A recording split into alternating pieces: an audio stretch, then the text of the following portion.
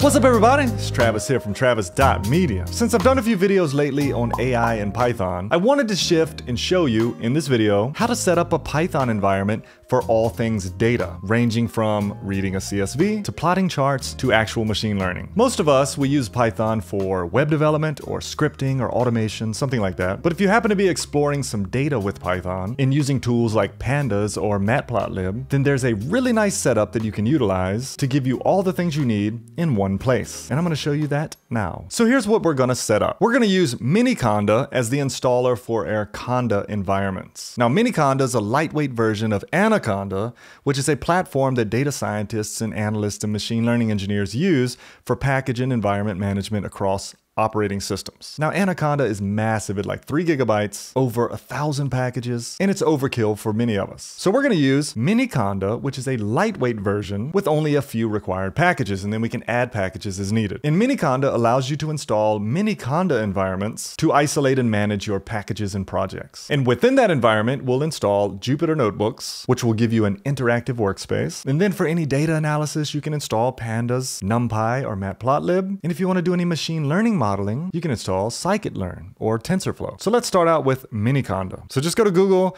type in Miniconda, and I see here installing Miniconda. I'll click that. I'm on a Mac OS, so let me go to that tab. And number one is download the installer.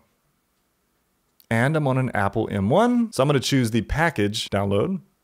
Once I'm done with that, I can run that package to install Miniconda on my Mac. And just follow the steps to install Miniconda. Once that's done, you should be able to open up your terminal and type in the conda command, and you should get that. You should also see this base word here to the left of your terminal prompt. Base actually tells you what environment you're in, and base is the default. So this is the default environment. When we create a new environment, this will change. I'll show you that in a minute. And by the way, if this gets on your nerves and you don't like seeing base all the time, there is a command you can use to hide it. I'll put a link below to that. So I'm going to go into a folder. So I have a repos folder. I'm going to make a new directory called Python data, and I'll cd into Python data. And I want to create a new conda environment. So to do that, I do conda create. Let me just fill in this auto suggest. So this prefix argument, if you look up that command, this prefix argument is the full path to the environment. So for me, I just want it to be a folder called env in this Python data folder. And then what packages do I want to install with this new environment? So I want the pandas package, NumPy, matplotlib, scikit-learn, and Jupyter for Jupyter notebooks. And then later, if you want to add a new one, just do conda install whatever the package is. It's kind of like pip. So let's create the new environment.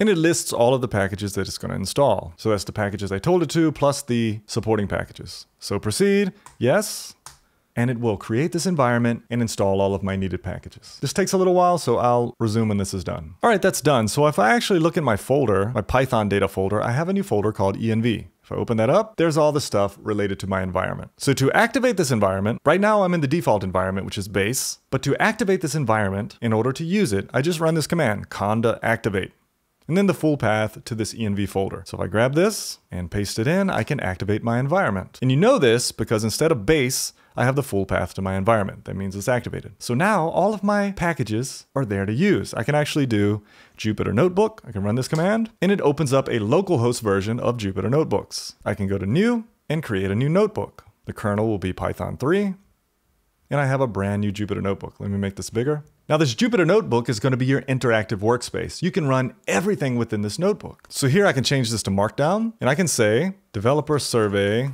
ages. Shift enter.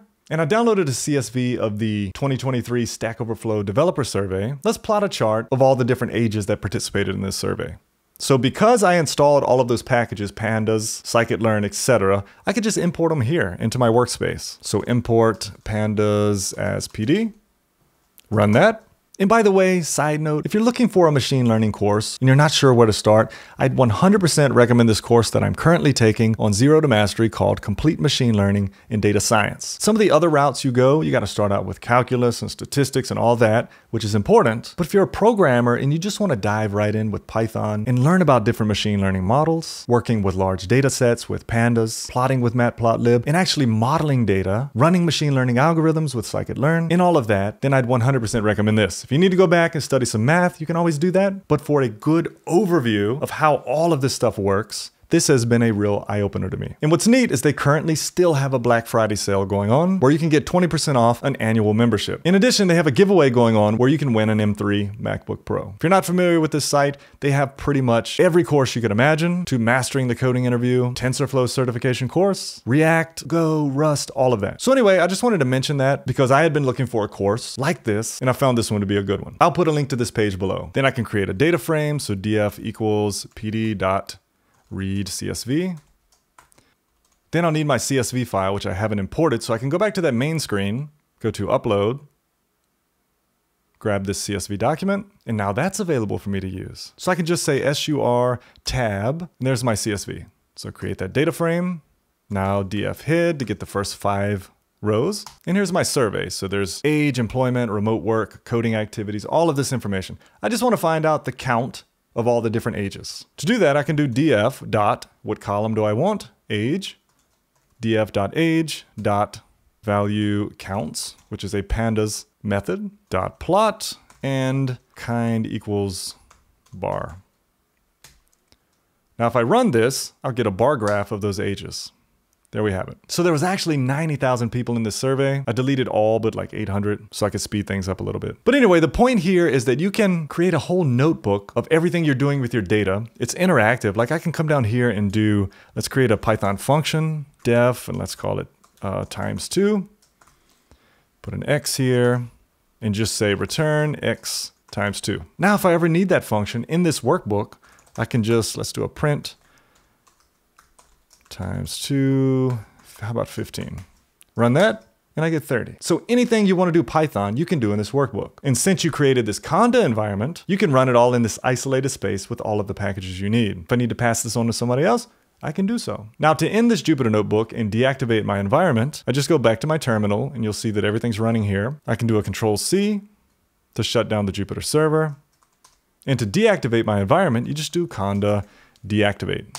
And I'm back out of my project. So if you have any data projects you're doing with Python and you want all of these packages in one isolated place, consider using this setup. It's very popular with data scientists, analysts, and people in that field. Hope you found this helpful. If so, give it a thumbs up. If you haven't subscribed yet, consider doing so, and I'll see you in the next video.